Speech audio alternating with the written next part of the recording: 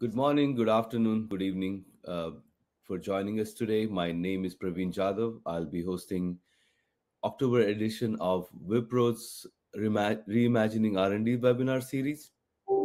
Today we'll be discussing Project Optimus, Reimagining Oncology Drug Development with Dose Optimization with one of the leaders from Office of Clinical Pharmacology at FDA, Dr. Landry Okisania. Before I formally introduce Dr. Okisania, let me give you some housekeeping notes. Today's webinar is recorded. I invite your comments and questions. To post your comments and questions, you can look at the chat box on your screen. Mostly it will be on the right-hand side. If you have any technical issues or experiencing any difficulties, please reach out to Holly at wipro.ai. She'll be able to help you. We'll also appreciate your feedback by answering a short poll at the end of this webinar, including we'll announce our November webinar speaker. So stay tuned for that if you do miss it for future announcements. To get right to it, before I formally introduce our speaker, hopefully you'll hear history and current status of Project Optimus today, its importance and role of dose optimization for oncology products in regulatory decision making. And you'll also hear about how modeling plays role and its relationship with Project Optimus.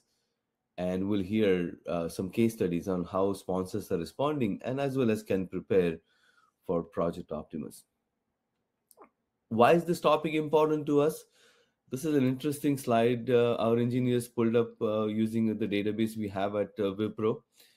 If you look at the time period between 2008 up until 2015 or so, of all the PMRs that were ever requested by FDA, somewhere between 20 to 25% had dose-related component.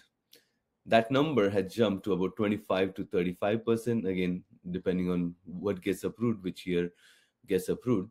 So this topic has become more important, and you'll hear specific case studies from our speaker today. So without further delay, let me introduce Dr. Landry Okisania from Office of Clinical Pharmacology at FDA. He's a Deputy Division Director for the Division of Cancer Pharmacology in the Office of Clinical Pharmacology at FDA. Dr. Okisania received his pharmacy degree from Texas Southern University, completed a pharmacy practice residency at the University of Pittsburgh, and a Pfizer University of Buffalo Drug Development Fellowship with Masters in Pharmacometrics from SUNY Buffalo. He has been involved in the review and approval of multiple anti-cancer therapies with an emphasis on drugs to treat malignant and non-malignant hematology diseases, including biosimilars, and identifying and addressing regulatory issues that arise in oncology drug development from a clinical pharmacology perspective. Prior to joining FDA, his work included leveraging preclinical and early human data for dose selection, optimizing dosing regimens for patients, as well as providing translational and investigational PK/PD guidance for the development of novel therapeutics. Dr. Okisania, it's a pleasure to have you here, and I will hand over to you for your presentation, and then we'll engage in Q&A with you. So welcome. Go ahead, please. Thank you very much, Praveen. First of all, before I get to the presentation, I'd like to wish to all who celebrate Happy Diwali. I have no conflicts to disclose, and this talk represents my views and opinions and should not be construed to represent the FDA's views or policies. Now, in oncology, we've approved a number of novel therapies, as you can see, over the last 10 years. And however, highlighted in red are a few of the drugs that we've noted have had dosing issues. And because of that, there's a new project within the Oncology Center of Excellence called Project Optimus. And why is that? Project Optimus was launched in 2021 with a mission to ensure that cancer drugs are optimized to maximize efficacy as well as safety and tolerability. This mission is taken very seriously by the FDA and includes a multidisciplinary team of medical oncologists, clinical pharmacologists, biostatisticians, toxicologists, and other scientists with expertise in key facets of dose optimization.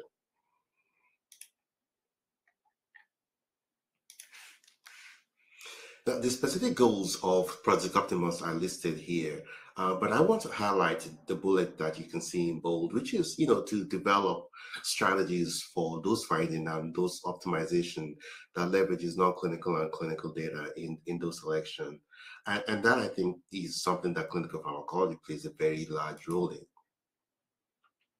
Now, dose optimization is not new to clinical pharmacology, and it's really consistent with our vision and our mission. Some may call it our peanut butter and jelly, so to speak. And this is kind of sort of highlighted in a quote by Dr. Larry Lesko in around 2005, showing how old this thinking has been within the Office of Clinical Pharmacology. The right dose for the right drug for the right patient at the right time. So what has changed? Why now, particularly in oncology?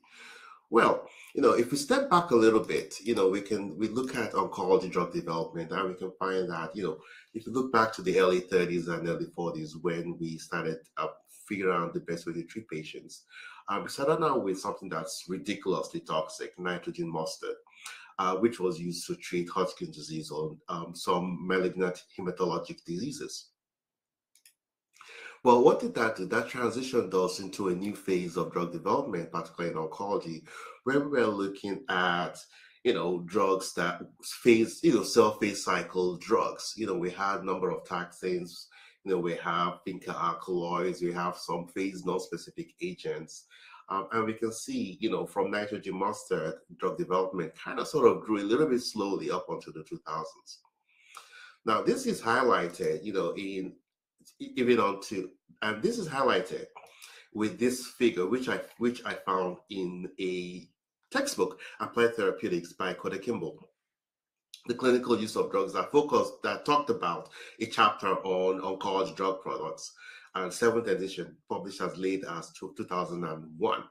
Indicating these are the kind of drugs that we had available for therapy at that time. And you can see that there's really, a number of handfuls, so to speak. But in the 2000s, we had a plethora of new drugs, show up.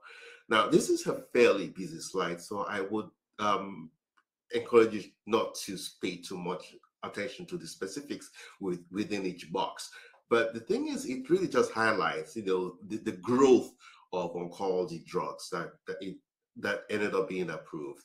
We have them growing from 2001 all the way to 2020, and a number of these drugs are targeted therapies.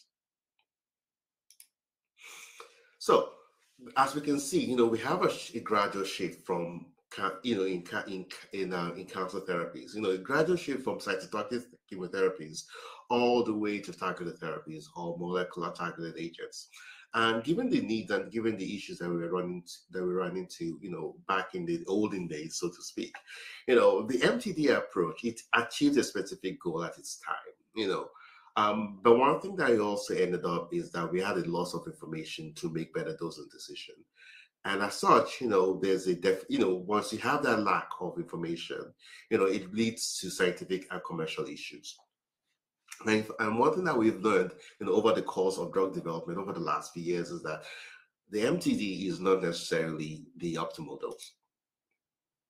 Now, might say that, yeah, that's great for targeted therapies, but even for cytotoxic agents, we found that even higher exposures can lead to more toxicities with no additional efficacy benefits. And adequate dose finding just really does help us achieve an effective dose with no unnecessary increase in toxicities. We've seen examples of this where lower doses, for cytotoxic drugs have even been shown to be as effective or with, no unnecessary increase in toxicities.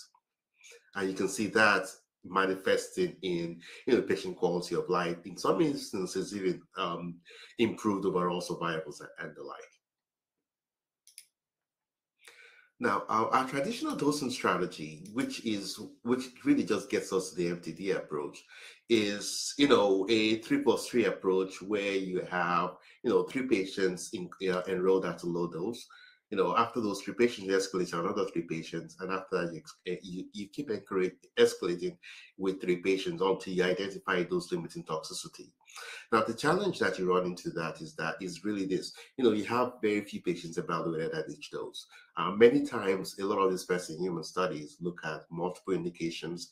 They look at the same schedule. They have very short observation periods for the dose-limited toxicities. And there's limited emphasis. There's a lot of emphasis on the dose-limited toxicities and not necessarily on the other safety measures that are of concern to patients. In addition to that, you have very limited use of the PD endpoints or biomarkers and very limited exposure response analysis. What does that look like, or what does that really mean? You're going into a registrational trial, given that it's an oncology drug, with very limited information to identify an appropriate dose. You really just have 6 patients here, which is what you consider your MTD that you're comparing against control. And what does that really mean, or what does that end up looking like? If you look at the hypothetical drug here, which I have at the lower box, if you look at the overall response rate, and you look at, for example, grade events, right? You can see that 5 milligrams has 2 patients, 10 milligrams, 3 patients, 15 milligrams has 5 patients, 20 and 4. And you can see that your response rates between all those doses are fairly similar. One might say, hey, the 10 milligrams has a numerically higher response rates than any of the higher doses. But this data is just based off 2 patients. 2 patients out of 3 had a response, so that's 67%. What does that really mean? But if you look at the grade 2, grade 3, if you look at the adverse events, you can see that they're relatively all over the place. And as such, it emphasizes the fact that you're going into a pivotal registrational trial with very little information, other than the fact that within a DLT window, this is the highest dose the patient can tolerate, which is not really the best way to develop drugs. So what can we do? How can this really change? I think, what we have to do is start leveraging a lot of information and start revamping the way we actually look at these clinical trials. And from early development, you have a lot of information that you get. You have PK data, which is very important. You have PD endpoints that you also get to assess. You have for efficacy and for activity. You have preliminary dose and exposure safety activity relationships that you're able to explore. So a lot of that information needs to be integrated and used to determine what the next step is going to be. As you go into your later development phase, you have data that comes from multiple dosages in the randomized trial. Those data need to be integrated, comprehensively analyzed for efficacy, safety, tolerability, in order to capture, those modifications, low-grade symptomatic toxicities, and get a good understanding of dose and exposure relationships to be able to make sure that you're identifying the right dose for patients. Right dose for patients, what does that really mean? I mean, once you go beyond the DLT window, the DLT windows is really focused on, really severe dose-limiting toxicities. But, in the space of oncology, where we have patients living much longer and we have treatments going for much longer, and we have patients expecting to actually, live a normal life after being diagnosed and while currently being treated with anti-cancer therapies, it's very important to start refocusing on what our ideal tolerability means. For example, if you look at diarrhea, we have the CTCAE approach of grading diarrhea, grade 1 all the way to grade 5, and which grade 5 is death. Grade 3 to grade 5 is considered a dose-limited toxicity. But if you look a little bit into more detail on what each of these grades mean, you can see that these grades also pose a significant hurdle to patients. Grade 2 diarrhea is an increase in 4 to 6 stools per day over baseline. That results in very little opportunities to actually get to normal work. And this is to say for a lot of patients reported symptomatic AEs as well: diarrhea, nausea, vomiting, as well. Those actually result in significant patient issues. So, looking beyond the DLTs, safety events well beyond DLTs are responsible for a lot of tolerability issues, and these include low-grade symptomatic toxicities that really have a material impact on patients' quality of life. In a paper that was just published, I think about a month ago, by Jean Zuckelberg et al. In the Journal of Clinical Oncology, I've identified a number of recently approved drugs, and you can see a number of those modifications, for these drugs. The drugs in white are small molecules, and the drugs in blue are large molecules, or specifically ADCs. And you can see that a lot of these toxicities, a lot of these dose modifications are due to toxicities that may or may not show up, particularly in the DLT window.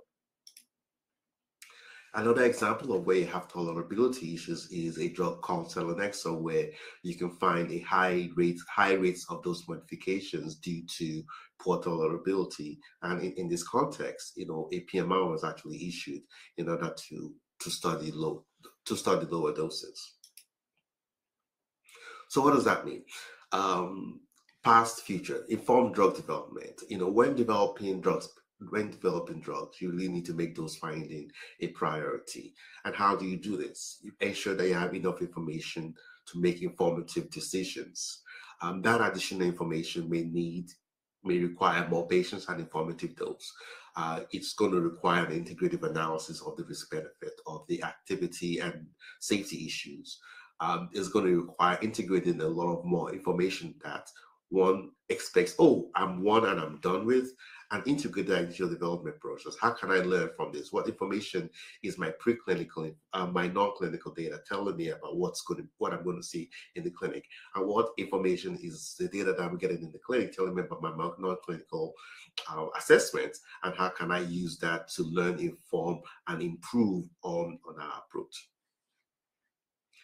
And with that, I will pause to see if Private has any questions or comments or thoughts.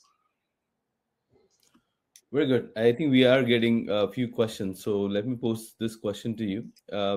It's a more generalized question. If you can clarify the need for dose optimization, if the dose escalation data showed that there is a steep exposure response relationship for efficacy, but a flat exposure response for safety, and I think the question is, would it be required to expand to a lower dose, which in case will probably doesn't add much to the safety, but might adversely impact efficacy?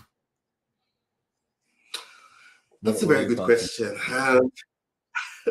That's a very good question, and I think one thing that's very important to keep in mind is that when we use the term exposure response for safety, that's a very reductive way of um, of of characterizing a very complicated approach of safety assessment.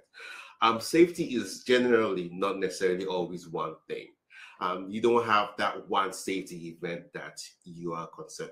Sometimes you have that one safety event that you're concerned about, but more often than not, it ends up being more than one. It ends up being nausea and vomiting, it ends up being great, neutropenia or thrombocytopenia, and it ends up being a lot more complicated than just one thing. So say that you have a flat exposure response for safety, or maybe even a steep exposure response for safety, where at no dose you always have that safety effect. I think that's something that needs to be taken into significant account when selecting what the optimal dose is, because every patient is going to be different, and every patient is going to evaluate the risk benefit of that safety event and that efficacy a lot differently as well. Is the extra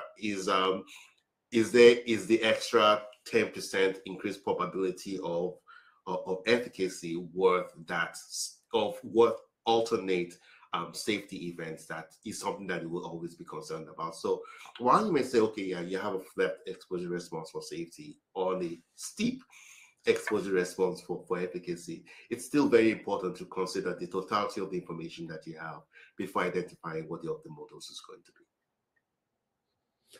Yeah, no, it makes perfect sense. I mean, I think what I heard, the underlying principle here is the optimizing benefit risk. And I might extend that question, Dr. Kusania, and ask maybe the population that has been studied so far versus the population that will be studied in the next trial, as well as the population for which the drug will be marketed. That's probably an important consideration too, because how does the data at hand apply um, to the population that is going to be in the next phases of development? Any thoughts on that? Yes, that's a very good, that's a very good comment, and I think that understanding where you're kind of sort of going with your program is very important. And generally, we found particularly in oncology, we find that novel therapies start with really refractory patients, and it gives us an opportunity to understand what the safety and some tolerability issues are in that population. But you also have to understand that some of those things carry over to other populations, whether you're looking at earlier lines and whether or not you are looking at other malignancies, be it solid tumors or hematologic malignancies. And it's also important to know that some of them don't. And an an adverse event that you see in hematologic malignancies may not be as tolerable or as something that would be manageable in patients with solid tumors. So you have to think about what can I learn from this and what can I not learn from this, and be able to explore that space a little bit better. Yeah, this is definitely generating rich discussion here. So the follow-on that I received here, it's a two-part question. I'll ask the first part. Um, what if I'm backfilling the subjects with a lower dose to generate a good exposure-response relationship for efficacy and safety? Is that approach acceptable and reasonable in lieu of a formal dose response study? Basically asking, do I need a formal dose response study, or can I use the data I have and generate data at a lower dose? Yes, that's an interesting question. I think that to a fair extent, one thing that we run into is a paucity of information. And there are lots of different ways to get information to be able to identify what the optimal dose is going to be. I think one of the things that we will have to touch on here is that there's no one size fits all approach to dose optimization, and there are numerous approaches that one can use to help inform what and get the information that they need. The one thing that is clear is that an MTB approach, where you do basically a 3+3 approach to identify what the max and go from there is not adequate. But it does present a lot of different opportunities to explore unique ways to enrich the data that you need to make that decision. And backfilling is one way. Backfilling to identify what the proper dose is or where your windows are, another way. And then I think the FDA really welcomes these kinds of discussions to be able to understand how do you generate the information to make sure that you're able to adequately develop these drugs to treat patients. Very good. A lot of questions have come in, so I'll try to parse those. So let me follow up on the last comment. When you get the package from the companies around the dosing, how do you know something is adequate, is dose response being adequately characterized? What are some principles one could follow? Oh, okay. That's a good question. I think to a fair extent, one thing that you have to be sure about is that let me say, I think I might have a slide of that there. So, how do you know that it's adequate? Well, to a fair extent, a lot of the information we try to look at the totality of the information that's provided to us by the company. And one thing that we know, and I think Pravin will agree with me on this, is that good science breeds good data, which makes which results in good decisions. And I think that as a scientist, you're not looking for the FDA to grade your work, right? um, and so we look at it from the totality of the information that's been provided to us. So we have to understand whether or not an adequate job has been done to inform what the appropriate dose is for this population, for this population. And there are some instances where there are knowledge gaps, and we try to reach out to be able to fill that information. And sometimes you just have to do another study to get that information. Now, one thing that we found is that, and I think, from this slide and going forward, one thing that we found is that, you know, when dosing is optimized for patients, it makes things a lot easier for the development program going forward. You don't run into, you don't run into tolerability issues, you don't run into approvability issues, you don't run into post-marketing issues. Um, and it makes better use of the patient's time, effort, and altruism in volunteering for a clinical study. The last thing you want is for a patient to volunteer for his clinical study and have a poor outcome. And so to a fair extent, we try to say that make sure that you do your due diligence, whether or not you're going to be leveraging preclinical, as you leverage a lot of the information that you develop, to make sure that you've optimized those for the patient. It's challenging to conduct these dose of optimization trials post approval, and more often than not, we find that it's more efficient to evaluate this data and get this data more early in development as well.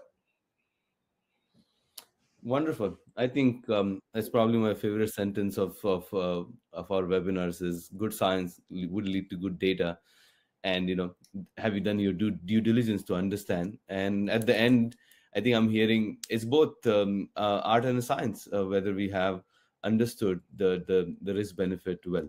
So what we'll do is we'll move on from here. I think we'll go to case studies, Dr. Okusanya. There are at least 3 questions I see.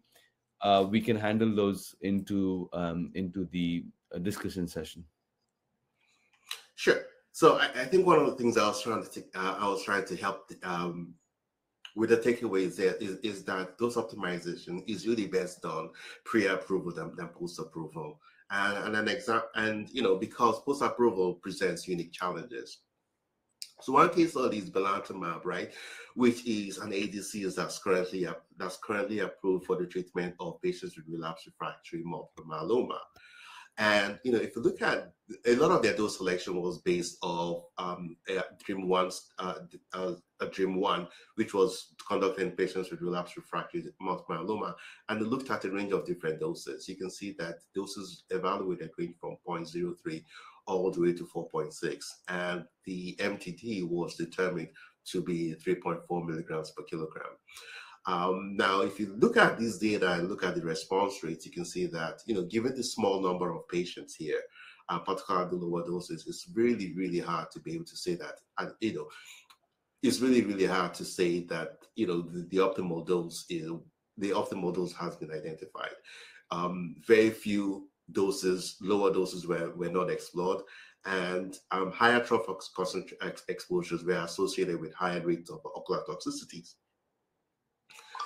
This study actually went on and evaluated two doses in their phase 2 pivotal clinical study. And they looked at the 2.5 milligrams per kilogram and the 3.4 milligrams per kilogram. And what they found was that, yes, fatal AEs were slightly lower at the 2.5 versus the 3.4, and there were lower frequencies of dose reductions and interruptions at lower dose. There were slightly lower frequencies of, corneal toxicities at the lower dose as well. However, one thing that we noted was that even at the lower dose of 2.5, there were still notable ocular toxicities. And because of that, a PMR was issued to be able to identify what the optimal dose for patients were for belantamab mafodotin. So what's the takeaway from this? The selection of a higher dose may result in higher proportions of those modifications, reductions, interruptions, and discontinuations, not just in the registrational trial, but actually when it actually gets into the real world and you start treating patients. Because of this, post-marketing studies for those things may be needed, which results in unique challenges post-marketing. There are some instances where, this is an instance where the drug was approved and the post-marketing study was issued, but poor optimization could also result in a CR, could also result in a negative response from the agencies and a failure to bring the drug to market. So what if you do a post-marketing study? Well, post-marketing study, I think, we very well know do have their challenges. One example here is with ponatinib, which is a TKI that with activity against BCR-ABL, including the T3150, 315I mutations. The recommended dose is 45 milligrams once daily, and it was shown to have good response in patients that are resistant or intolerant in chronic phase CML. The MTD was declared to be 45 milligrams 45 milligrams once daily. However, additional information came up about the drug, we found that it was poorly tolerated with very frequent dose modifications and adverse events, and it ended up with a boxed warning for arterial thrombosis and hepatotoxicity. A PMR, was issued. If you look at the dose response, exposure response for efficacy and for safety, you can see that with increased efficacy, with increased exposures, you have, greater than 30 milligrams, you are at what appears to be a flat part of the exposure response curve. With safety, you see, increased risk for safety with dose and increased risk of hypertension and grade 3 or higher pancreatitis.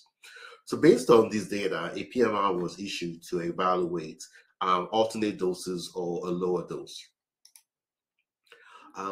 So what did that show? Additional follow-up showed that, ended up restricting the indications to patients with T3115I mutations, or for patients for which no TKI therapy was indicated. And while a dose ranging study was conducted post-marketing, it took 8 years to resolve the question about dosing around ponatinib, which is a very long time for patients. So how do you improve dose optimization? Well, I'd say simple, but it's really not that simple, but consider the totality of the data, PK, PD, activity or efficacy, safety, and tolerability at each step. Evaluate your safety information beyond the DLTs. Incorporate your low-grade symptomatic toxicities, those modification frequencies and patient-generated data for treatment-related symptoms. Identify your dose range, your target dose range early, and start exploring that, exploring those several doses earlier. Ideally in randomized clinical trial, but there are other alternative methods that may be able to provide a lot of that information earlier rather than later. And characterize your dose and exposure response for efficacy and toxicity early.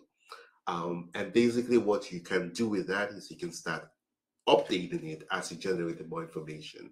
One thing that we found that I've seen is that, the exposure response analysis is not done until when it's time to submit for the NDE or BLA. And by then, you're already locked into a dose. You're already locked into an approach. If you start doing that early, it gives you a lot more flexibility to be able to, modify, if necessary, any approach that you're trying to do. No one has the right to subject patients to unnecessary toxicities. If you can give a lower dose that's more tolerable, that's safer, and get the same efficacy, or maybe even slightly lower efficacy, depending on the indication, that is an option that should be made available for patients. So, what are my key points? Don't pursue an MTD approach with inadequate information. It's important to consider the totality of the data at each step of the dosage selection. And it's not just once daily or once weekly. Sometimes you need to be more innovative in your approach. Do I want to give it, Monday, Wednesday, Friday? What's my clinical pharmacology rationale for doing that? What does my non-clinical data and what information do I have that may be able to, provide more creative dosing approaches to improve tolerability and maximize clinical benefit for patients. Again, one thing that I think you heard a lot in this section is that no one size fits all. Flexibility is key, and as we've been very innovative in the space of oncology, in space of drug development for oncology products, also we encourage that for dose optimization and dose selection. And with that, I think, the recipe for success, communicate expected, engage with the patients and their advocates, leverage relationships in academics, and also reach out to regulators as we provide feedback and facilitate this interaction to be able to make sure that we are doing right for our patients. Very good. Thank you. What we'll do, maybe do you want to summarize your resources, and then we can probably go back to questions. Sure. There are a number of those optimization resources that the FDA has put out, and these have been, primarily with engagements with the FDA.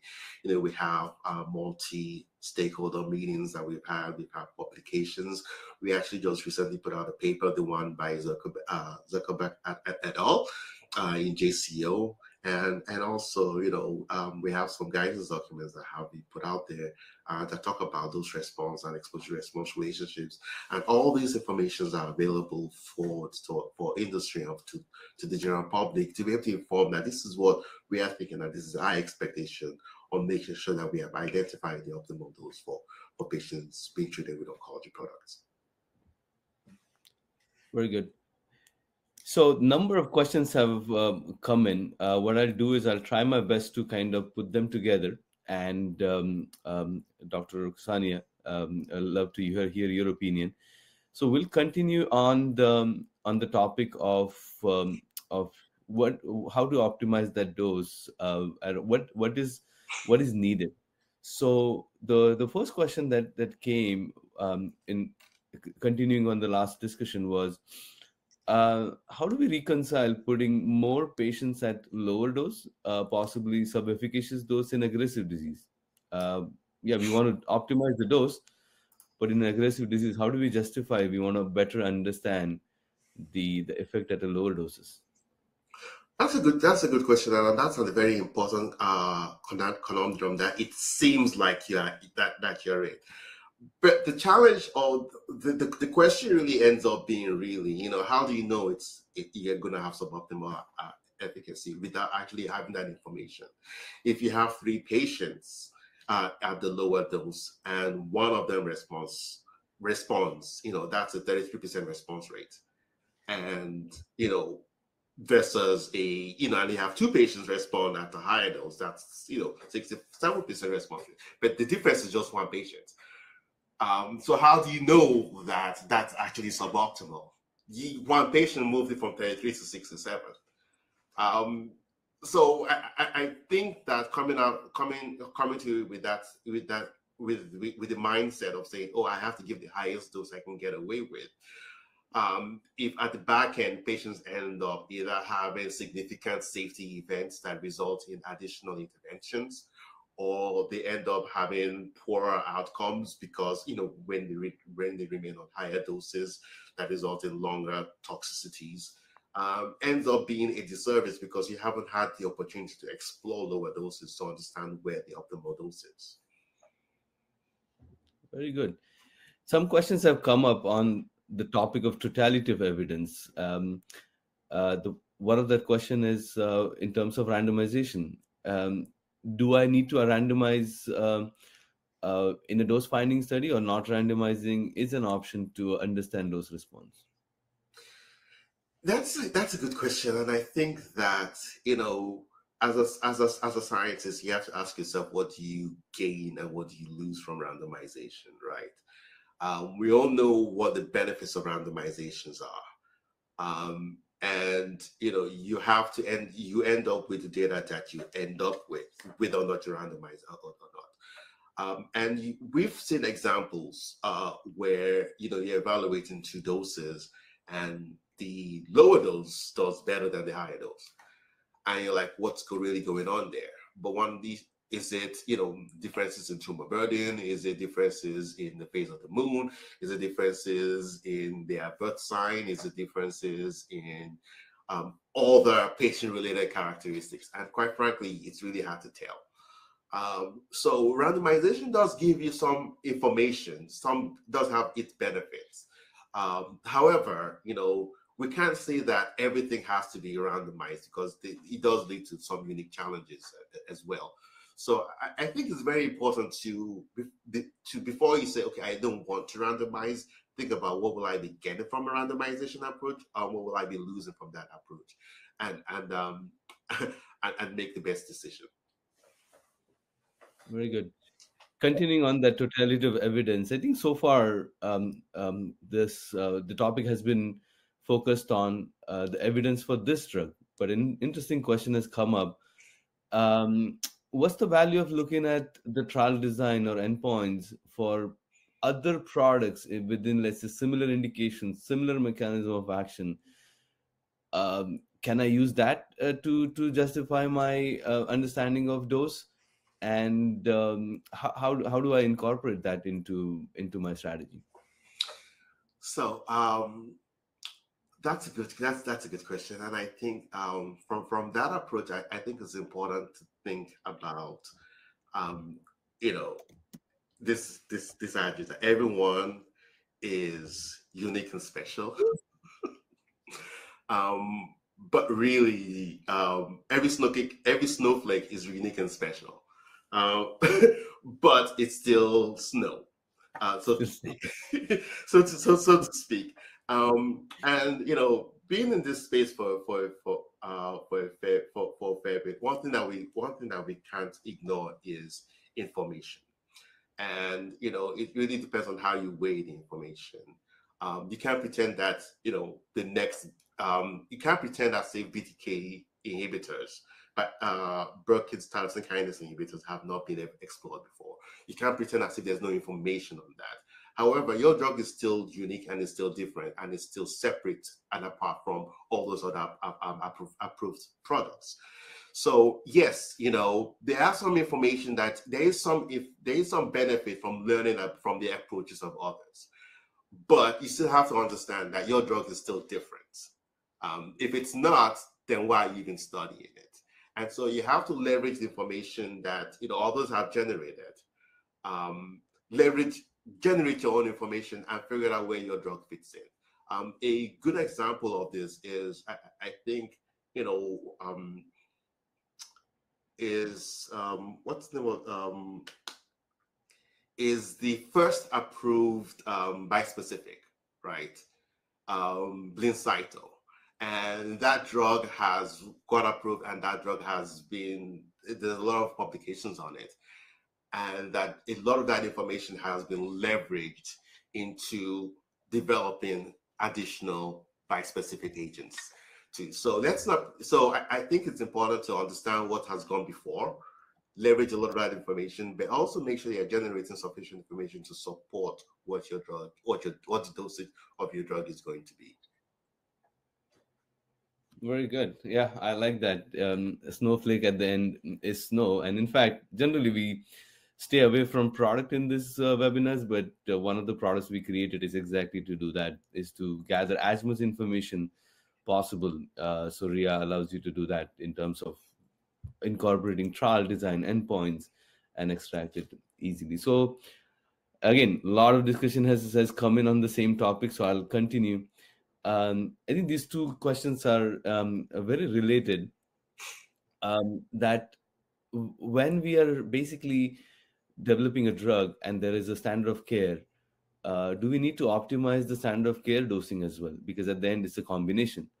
And the similar question has come, what if I'm going from a population to population? Should we be optimizing that dosing in each population? So, standard of care questions um, uh, end up being challenging because we already know that this is an approved standard of care. So, when you are adding your drug to an approved standard of care, um, the first thing that you want to think about is first, don't first do no harm, right? If a patient is going to get a certain amount of benefit from the standard of care, the first thing you want to do is not mess that up. If the response rate is going to be 80%, and you're going to add on your drug, and you don't want to drop down to 72, you don't want to drop down, you reduce that probability. So the first thing that you want to do is preserve the activity and preserve the safety for that standard of care. And so, with that in mind, you need to make sure that when you're optimizing your drug, when you're optimizing the dosage regimen, right? You need to make sure that, given that you are the new guy on the block, given that you are the innovator, that adding on your drug is not making things worse. Whether or not you want to start fine tuning the standard of care, I think that's a conversation that you need to have with the FDA. Because in addition to what's approved in the label, we know that there are also certain approaches that are within the breadth of patient-related clinical practice too. So I think that it's that I think that that's a conversation that is worth having with the division prior to messing around with what clinical management is supposed to look like. Yep. So I'll go up a little bit. Some questions had come in earlier that I tabled. One question has come up. Traditional way of dose finding is 3+3 study design. Some newer approaches have been presented, like Bayesian optimal interval design. I'll modify that question a bit. Have you seen application of that? How best to utilize these newer study designs for dose optimization? Oh yes, I think that to a fair extent, um, a lot of these newer approaches are something that we are very interested in, and we really welcome a lot of engagement on that. And to the question of the 3.3 designs, I think that is um, that, in my opinion, I think really should end up being the floor.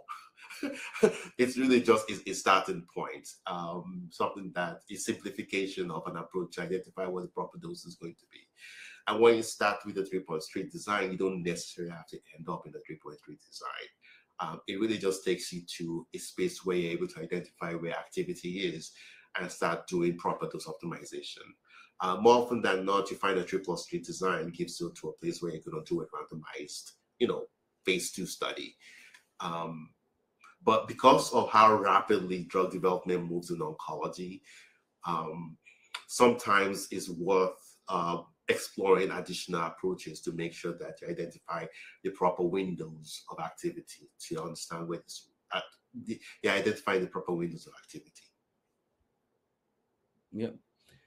An interesting question that also came up earlier in terms of the preclinical to clinical translation. And the question is, generally, we have difficulty translating efficacy and safety from preclinical to clinical. So, what role does preclinical data play into a project in kind of defending the dose through for Project Optimus? So preclinical data does play a role in supporting your doses. As clinical pharmacologists, we look at the entire spectrum of drug development. We are not just limited to, what the clinical information gets us. We're also looking at, other approaches to make sure that we are having proper target engagement. We're incorporating variability in our assessments to be able to understand that this is really what's going on. And I think to a fair extent, that's our role. Now, with preclinical information, if an example is where you have situations where, they're off target, they're off site targets. Understanding what that exposure is, understand how that translates to clinical outcomes, understanding how that translates to your dosing regimen, understanding how that translates to receptor regeneration or receptor cycling. Those are examples of ways where non-clinical information help you in your clinical development program. And really what you see in your clinical development program informs back to your non-clinical data and helps you understand or put it into proper context. Gives you a little bit more what you call wiggle room or weighting on the data that you get from your non-clinical models. Very good.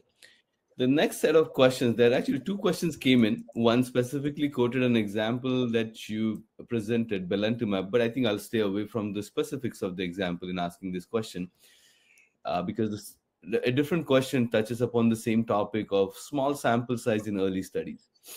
Generally, these decisions are made based on small sample sizes. And even you mentioned, right, when you move from one dose to another, when you have a small sample size, one patient difference may seem like 50% increase, but may not be true. So the two set of questions that are common is in terms of, again, I'll paraphrase it, but should we continue that dose evaluation, dose finding in larger studies?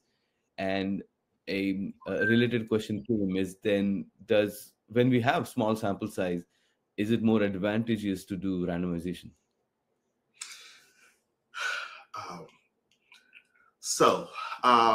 Small sample sizes do present a challenge. And generally, when you're moving away from small sample sizes of 6 to small sample sizes of 10, small sizes of 20, it becomes better. But it still does result in those kind of challenges as well. I think to a fair extent, depending on where you are in your exposure or dose response evaluations, and we're looking at the totality of the information, it's important to know that you need a little bit of resolution on what your estimates are. And that really should help drive where you're going with regards to how many patients you should have in each cohort, so to speak. There are some drugs that it's fairly clear, it's very straightforward. You're getting ridiculously high response rates and it's fairly consistent. Yeah, fine. That's one. The approach that you take in that regard will be totally different than a drug where you're getting really noisy response rates. One dose you're getting 40%, and another dose you're getting 60, another dose you're getting 22. In that instance, it behooves you to get a little bit better clarity or better resolution on where your point estimates of your responses are, so that you make sure you're selecting the right dose. You're taking that information, you're looking at your non-clinical information. So what's really going on here? Why am I getting this kind of responses? What's the cause of my dose modification and my dose discontinuations and my tolerability issues? And in that context, you're asking yourself, if I have 14 patients and I go up to 200 patients, is my point estimate going to go up or going to go down, or is it just going to settle down? And those are questions that you have to ask yourself as you figure out whether or not you want, how more patients do you need? 30, 60, 100? It's a discussion that you have to ask. Yeah, perfect. Next two questions I'll combine. They're pretty loaded, Dr. Okusanya, because they're getting to the basic philosophy of what is Project Optimus trying to do, or what is the right way of dose selection, dose optimization. So I'll kind of paraphrase both. But the first question says basically one approach is to one size fits all, to find one size fits all. Other way is to find right, as you said, according to Larry's definition, um, right dose, right patient, right time. That requires understanding inter-individual variability and really defining subpopulation. So I'll paraphrase the other question also, but I think this um, uh, uh, attendee would like to know, is the one size fits all not a right way, but FDA is trying to move to more really individualized dosing is the undercurrent. And the second question related to that is pre-Optimus, people used to say that I need to design a study to identify the dose to be carried forward in the next study. And now Project Optimus, or the clinical pharmacology way, depending on where you cut the line in terms of when the dosing discussion started, is I need to design a study to identify the exposure response, so I can identify a reasonable dose to be carried forward in the drug development program. So do you agree with the question number one? Project Optimus is trying to move away from one size fits all, and with the question number two is that defining exposure response is an appropriate way of thinking about this new way of thinking about dose. It's little loaded philosophical, but I think So I see the audience is really engaged into this. yeah, so you weren't kidding when you said that those were loaded questions. So let me handle the latter question first. So to a fair extent, right?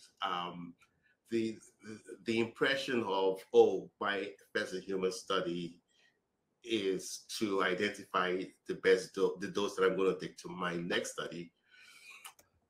That is a unique perspective, and I think that if that perspective is something that was shared within the FDA, we have been disabused of that, because while while the impression is we're going to identify the dose that's going to be evaluated in our next study, um, that dose, as poorly selected as it ends up being what ends up going out to patients, and so that's problematic.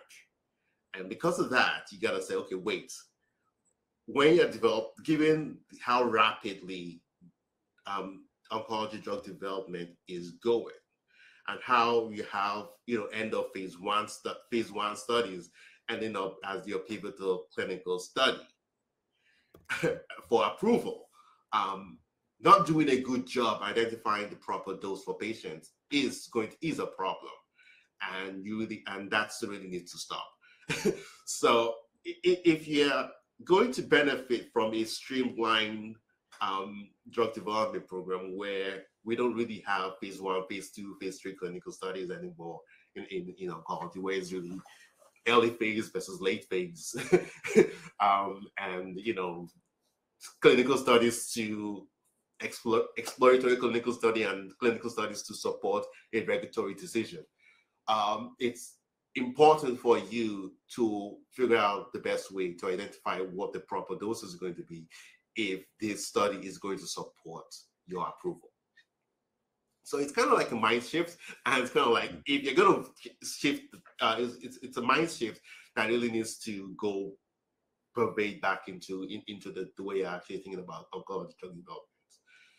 To the Agree. first, And sorry, go ahead. to the first question, I think that precision, individualized medicine is something that's very important, in oncology, and I think to a fair extent we've tried to ensure that if identifying the optimal dose ends up identifying the right dose for the right patient and incorporates all of the individual variability and all the things that you've talked about, that's great.